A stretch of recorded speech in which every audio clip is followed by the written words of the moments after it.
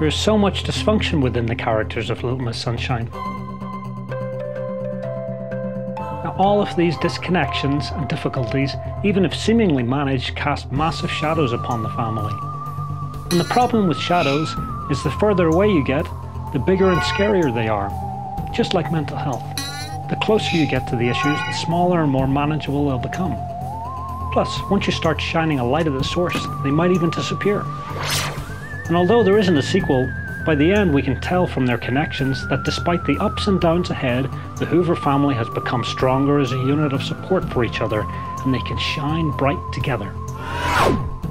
Overall, Little Miss Sunshine provides a thought-provoking exploration of mental health themes within the context of family dynamics and societal expectations. Through its nuanced characters and heartfelt storytelling, the film encourages viewers to reflect upon issues of resilience, self-worth, and the importance of supporting one another through life's challenges. So let me know if that yellow Volkswagen bus has ever got you through a hard journey.